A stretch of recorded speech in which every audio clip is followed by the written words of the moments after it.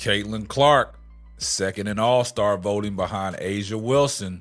Now, we all remember what Diana Taurasi said before Caitlin Clark got drafted in the WNBA. Said there's going to be an adjustment period, but Diana Taurasi name is not even in the top 10 in All-Star voting. But before we get off into today's video, tell a friend to tell a friend.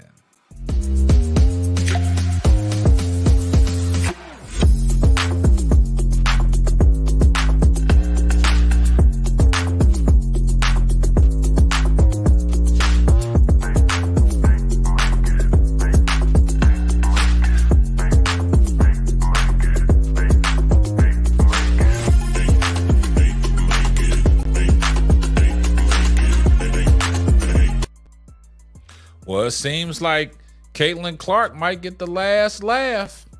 Y'all remember when Diana Taurasi made her statement early in the year before Caitlin Clark was drafted into the WNBA, said it was going to be an adjustment period, but this rookie sensation has started to turn heads now. She's picked up her play as of late. The Indiana Fever on a win streak. They just got a much-needed win against Atlanta Dream this evening. Caitlin Clark put in 16 more points. She is, still turning the ball over at a high clip, but that's what happens when you handle the ball a lot and the pressure's on you and you're making ill-advised passes. You will turn the ball over, but she's second in All-Star voting, only behind A'ja Wilson. Now, everybody, says that A'ja Wilson is the GOAT of the WNBA, so far, but Caitlin Clark is starting to turn heads, and all the Caitlin Clark fans are loving it right now. The Caitlin Clark fans are out there now. Caitlin Clark and the Indiana Fever have turned their season around, and we got to give some kudos to Christy Sides as well for really, taking a real good look at, her personnel and changing the offense up a little bit. And that offense is now starting to look like what Christy Sides thought that offense was going to look like when they drafted Caitlin Clark, the #1 pick in the WNBA. So we just got to tip our cap right now. The Indiana Fever are making a big splash, and Caitlin Clark and Aaliyah Boston are getting rewarded for it. Their names are up in the top 5 in the WNBA All-Star voting, which is well-deserved. Right now, A'ja Wilson and Caitlin Clark lead the early WNBA voting. Now, the Las Vegas Aces, A'ja Wilson and Indiana Fever's teammates Caitlin Clark and Aaliyah Boston are in the top 3 in early fan voting in the WNBA All-Star game, the league announced Friday.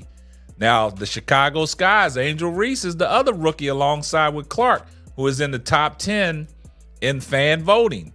Now, Wilson, y'all know A'ja Wilson. She's a 2-time MVP who led the WNBA in scoring at 27.9 points per game and rebounding at 11.3 rebounds a game, has 2,017 and 773 votes. Clark is right behind her, the #1 draft pick who ranks 3rd in the league in assists at 6.2 assists per game, is second with 216,427 votes.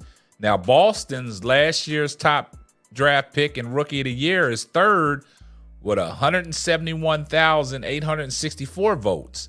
Now, rounding out the top 10 are 2-time MVP Breanna Stewart of the New York Liberty with 1,551,984 votes. In the Dallas Wings, Arika Umbawale at 130,838, who is second in the WNBA in scoring at 25.4 points a game. Now, the next 5 in voting are the Liberty's Sabrina Escanu with 1,809,949 votes, and then Angel Reese, she got 1,118,490 votes. The Aces Kelsey Plum, then the Minnesota Lynx, Naphesia Collier, and then the Los Angeles Sparks, Darica Hambry. And that game will be played in Phoenix on July 20th. Now, how would that be a slap in the face to Diana Taurasi if she doesn't make the All-Star game and Caitlin Clark is playing on her home court after all the comments that, Diana Taurasi said about, Caitlin Clark, which the media, turned that into some real hot takes. And a lot of people ran with it, saying that Diana Taurasi was hating on Caitlin Clark. Now it seems like Caitlin Clark might get the last laugh. Now, she's a fan favorite. That game tonight against Atlanta Dream, that was packed, almost like an NBA game.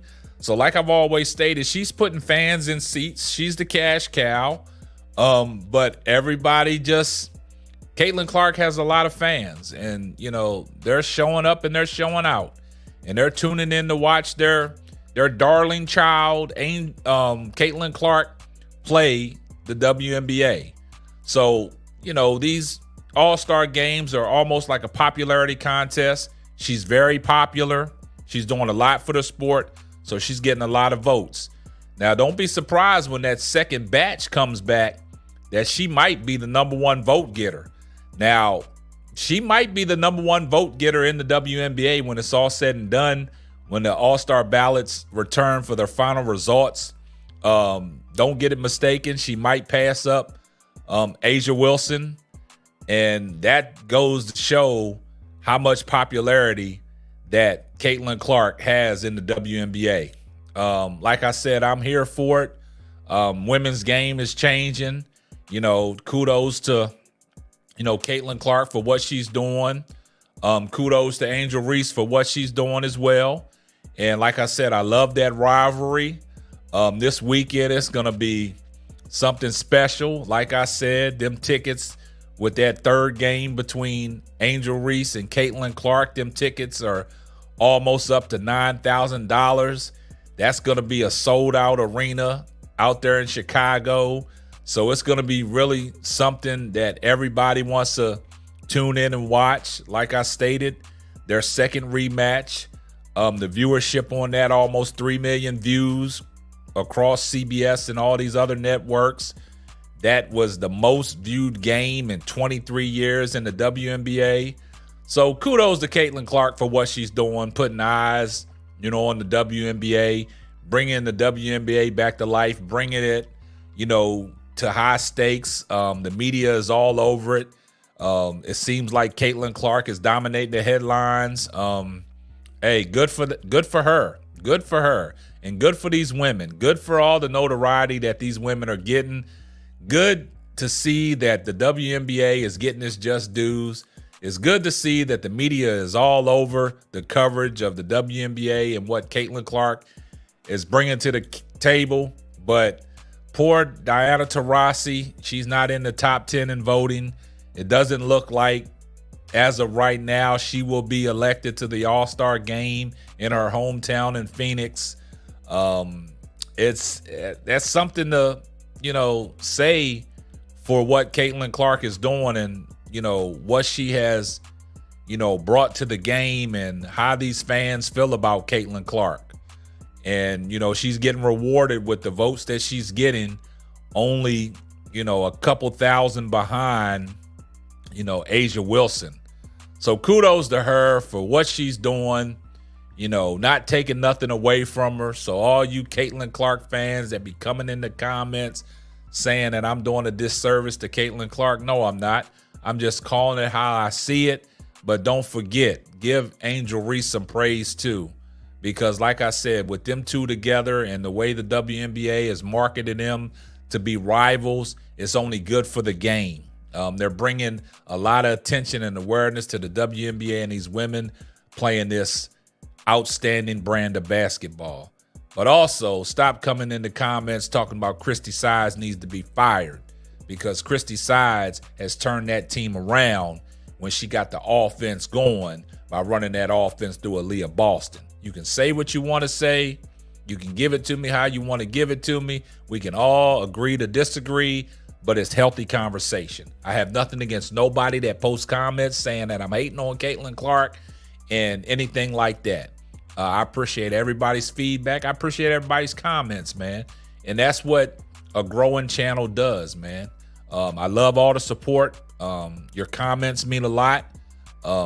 It's certain things that, we just not going to tolerate. But all is fair. And I appreciate all the comments, and I appreciate everybody's knowledge that, posts a comment. So, I just feel bad for Diana Taurasi because they're going to make it a storyline about everything that she said about Caitlin Clark, and you don't even make the All-Star game, but you're on the Olympic team. Think about that. Y'all can take it however you want to take it, but I love to hear from you. And that's going to wrap up another episode of the Simply Ball Dropping Podcast. I'm your host and the man behind the mic, K-Sap. We're going to catch you on the next one. And remember, on your way out the door, when you put your shoes on, do me a favor. Give this video a thumbs up. Thanks for listening to the Simply Ball Dropping Podcast. Be sure to subscribe, like, and share on all major platforms.